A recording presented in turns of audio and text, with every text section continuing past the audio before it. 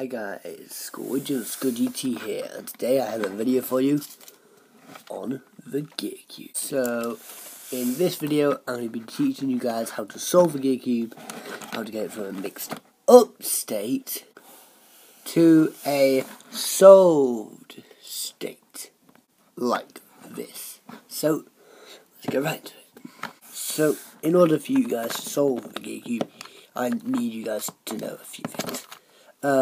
Just a few. Just basically the basics of a Rubik's Cube. The edges have 2 pieces, corners have 3, centers have 1. The edges basically go in between their 2 centers, which never usually move on a Rubik's Cube, but they do on this one. But, you know, we fix them. Okay, so first we need to understand how the Gear Cube works. Now, when you twist the side like this, it actually spins these middle layer pieces. So, and it also twists this middle layer in such a way that when you spin it once, it's about halfway of a spin, and then when you twist it again, it's completed.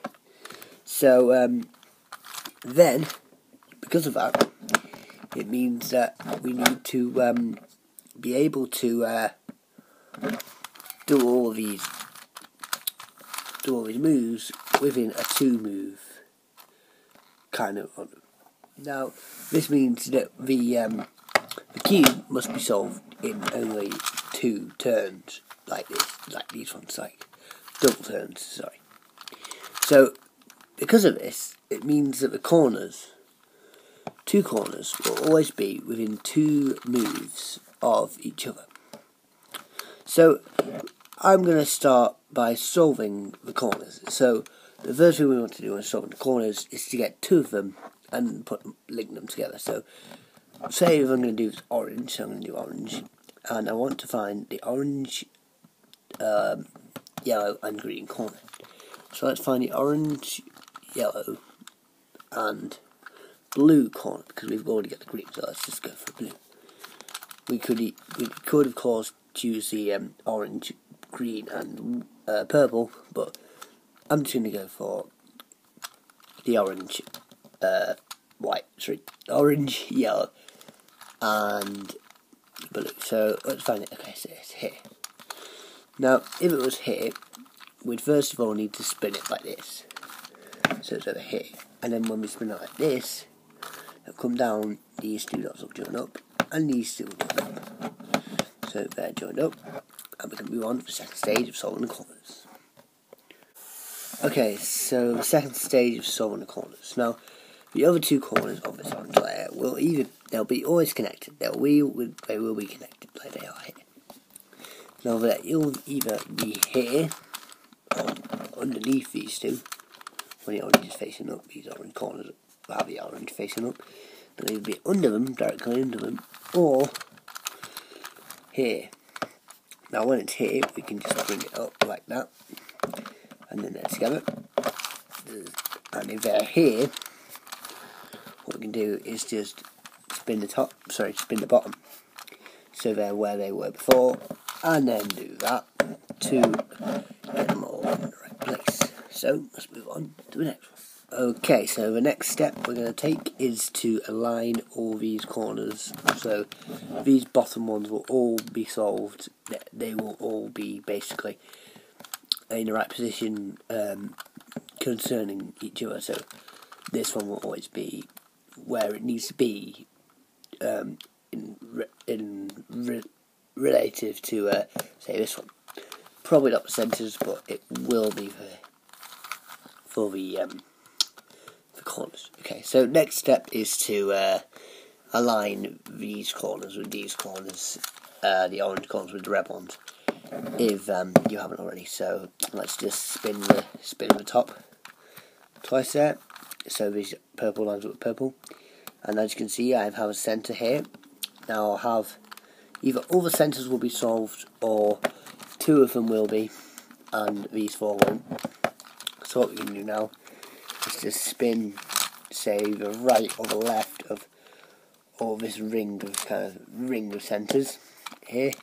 We can spin the right for like 2 times until these centres line up, and so these ones will as well. So now let's move on to the edges. Okay, so the first step to solving the edges is to get them all in positions like this one here. This green and red lines up with the green and red. Now it doesn't actually have to be twisted correctly, that's the final step, but it just needs to be in the right place. So how we're going to solve these centres is we're going to split them into 3 rings. So remember before when I was talking about the centres being rings. Now these edges are also in rings. So this one here, this one here, this one here, this one here, kind of go in a kind of ring around the cube, like a kind of circle shape, although it's actually a cube shape.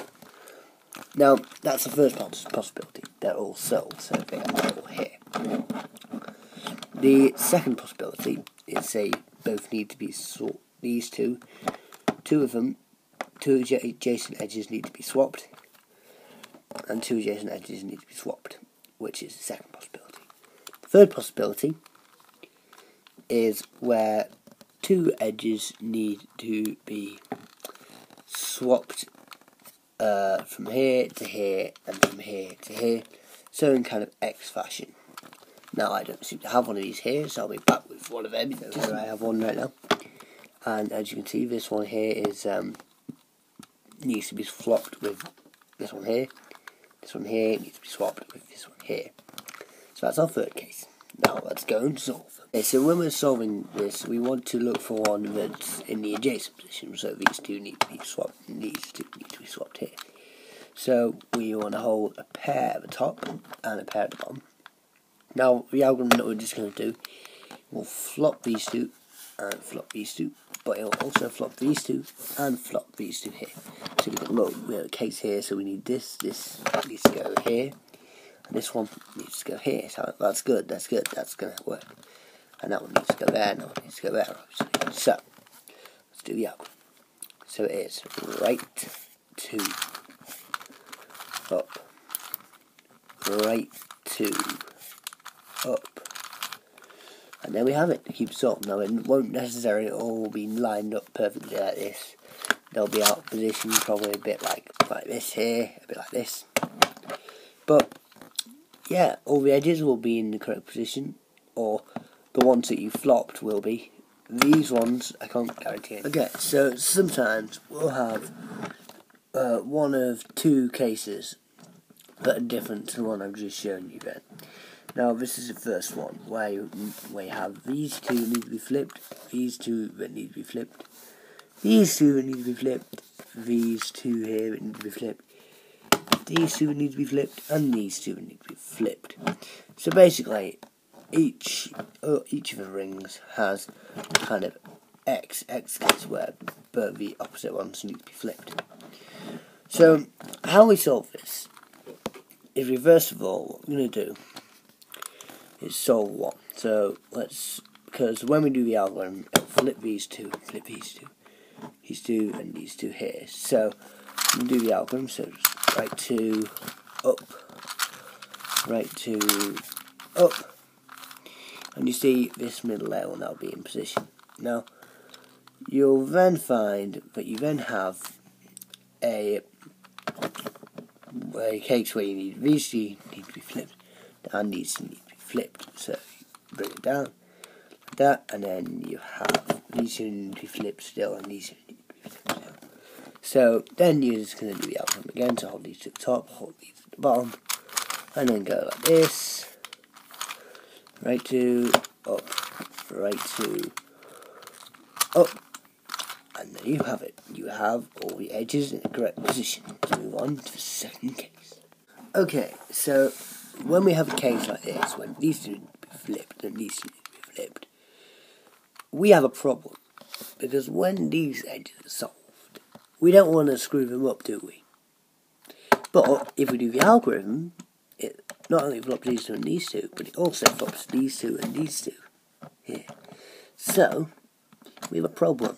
But I'm telling you now, when you have these 2 and these 2 that need to be flopped, and these 4 are solved, you always have these two need to be swapped, and these two need to be swapped.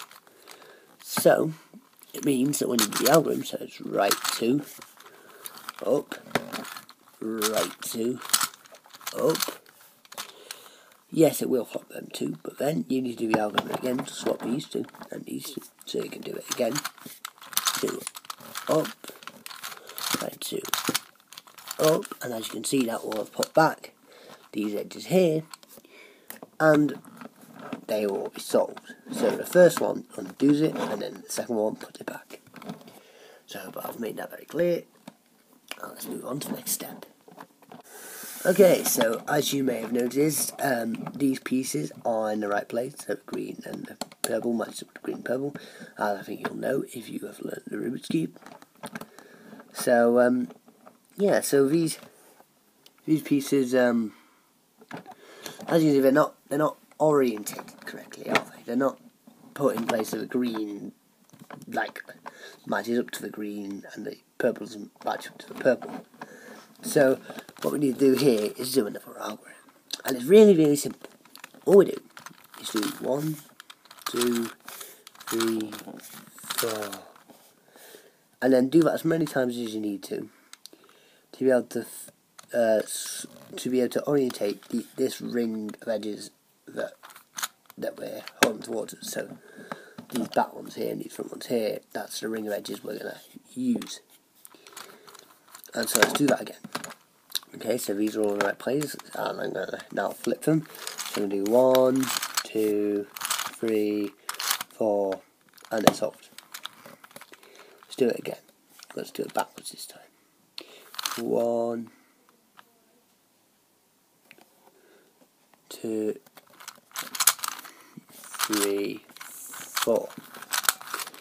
1, 2, 3, 4. There we go. Sometimes it takes quite a few moves, but you know, it solves it anyway. See you later. So yeah, that was my tutorial on the Gear Cube. Now, you need to be cautious with this cube because when you're turning it and then you turn it down, you sometimes get your fingers trapped in there, and it does hurt. So yeah, caution cube. So I think that's thumbs up the video. So yeah, I hope you enjoyed the video, and yeah, if you liked it, like it, and if you loved it, subscribe. I'll see you in the next one. Bye.